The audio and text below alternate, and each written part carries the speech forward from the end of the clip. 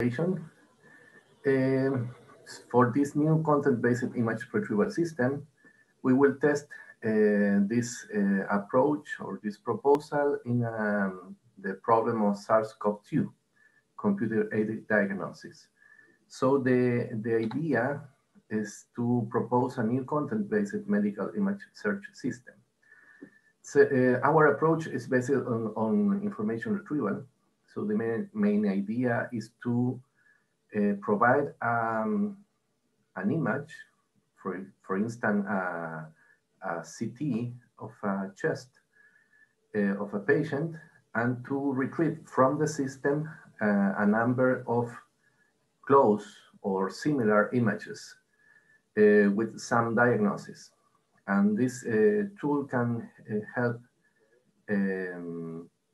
practitioners and researchers to define or to look for similar images to an original image that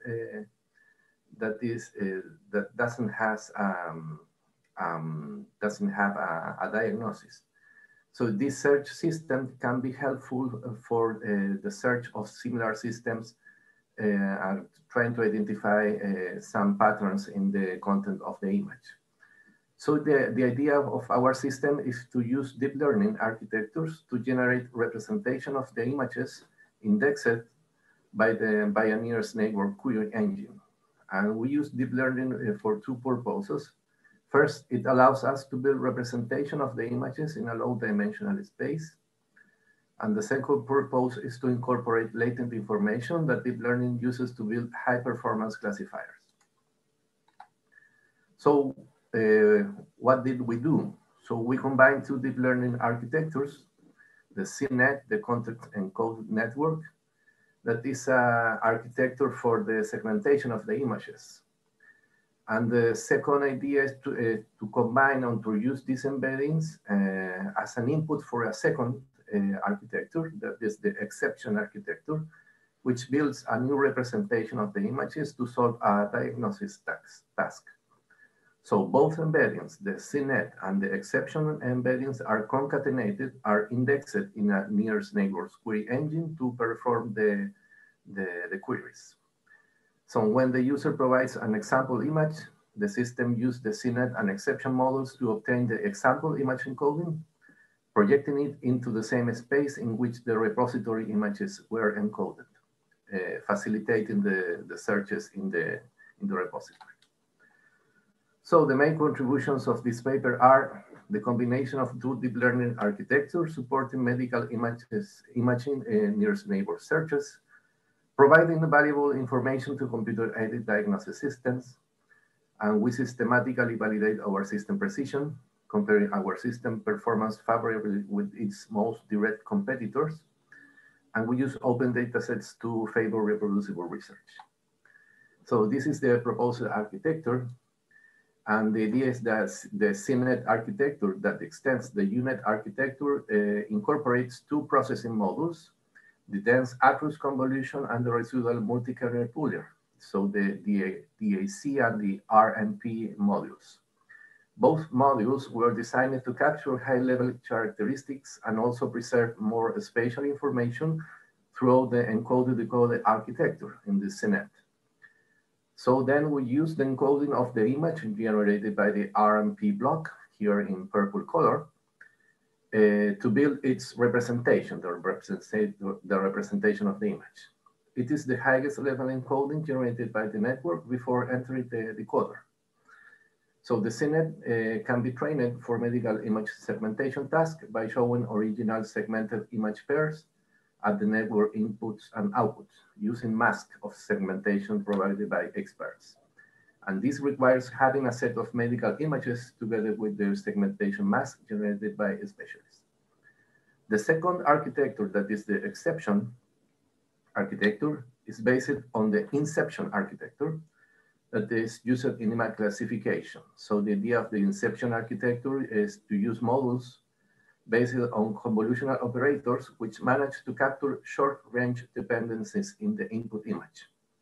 And these characteristics allow learning a new representation of the input image, identifying patterns between the original image that are useful for a better representation. So then we combine both architectures, train it in different tasks, the first one on segmentation and the second one on classification, to address the medical image search problem. So the main idea is to use the encoding of the CNET as an input for the second architecture, that is the classifier, based on the exception architecture. And then we concatenate, we use both embeddings, the embedding of the CNET, the encoding of the image encoding of the CNET, and the encoder of the exception that was used to solve the classification task that is shown here in green. So both encodings are concatenated to, and then they are fed into the query engine to perform nearest neighbors queries. So the training and indexing data flows is that we use some images. In this paper, we use only images from SARS-CoV-2 COVID images, and also with healthy patients. We combine both classes, and we use CT images from patients to train the CNET and the exception, and then these vectors are fed into the indexer. And then we use an index that is based on the multiple random projection trees algorithm to perform efficiently the nearest neighbors queries. This is the offline module of the system. And then the online module, so we have an expert that provides a new image, a CT image, a chest CT image to the system, and then the system fed this image into the CNET and into the exception architectures, and then we retrieve the vector representation, so the concatenation of the CNET and the exception encodings. And this representation of the image is in the same space of the original images used to train the architecture, the combination of both architectures.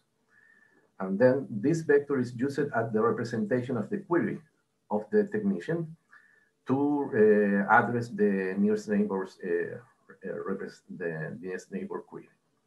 And then we provide the results using a graph deployment. So we show to the final user, to the end user, the proximity graph between the results. In this version of the system, we are not using metadata. Just we use metadata to solve the classification task. So our experiments include 3 datasets, one to train the CNET, and the second one to train the exception network, and the third one to make the validation process. So this is very important because we are not using the same images of the first 2 datasets to perform the validation. So we are directly evaluating the transfer of this model to a new dataset with different, with a data acquisition performed in a different laboratory. So we are evaluating this in real world, in a real world context, where we acquire images that are different from the images used to train the original model.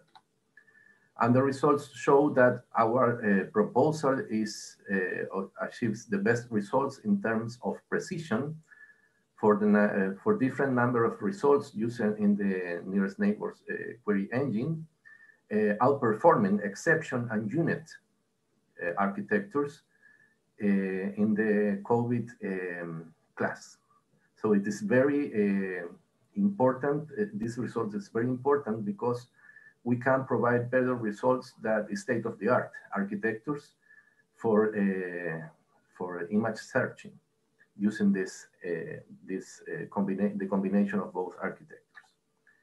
And then if we disaggregate this with health patients and patients that acquire the SARS-CoV-2, we can observe that the performance is due to a good accuracy that is achieved in the target class, so in in the COVID-19 class.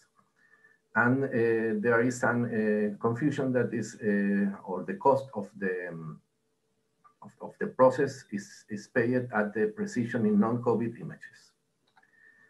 And this is a view of our system where we provide a new image, and then the proximity graph of related results are shown to the end user. And when you click on some of the related results, you can observe the metadata associated to these recommendations. So to conclude, this paper has shown that combining both architectures used for segmentation and classification tasks is useful in image search. And our experiments conducted on images of patients with COVID-19 show that our method outperforms its most direct competitors in terms of precision without overfitting to either class of interest. Thank you. Thank you so much, Professor Mendoza. If you have any question, you can still ask. If not, I have some questions. Okay, then I will just ask like small questions. Is that system is available for all users? If it is online, if the system is online, well, not really, because we are providing and we are conducting some tests on the data visualization tool on the front end on the system. What we showed in this presentation is the backend model of the system. So we are working on how to deploy the graph, because in some queries we have many results, and it is very difficult to visualize in a screen. So we are working in this part to provide the end user tool, and the idea is to do this with an open code tool to guarantee the use of this tool for many users. Okay, then I'll ask just another small question. So you showed your model. So I'm just wondering if your model will be updated after every new image. So we train using batch learning on the CNET architecture. And then these images are fed into the exception architecture to address the classification task. Both architectures are decoupled during training. So we train the CNET first, and then in a second stage, we train the exception. This is during the training stage of the system. And when you provide a new image during the testing for looking for a new image, we fed this image into the CNET.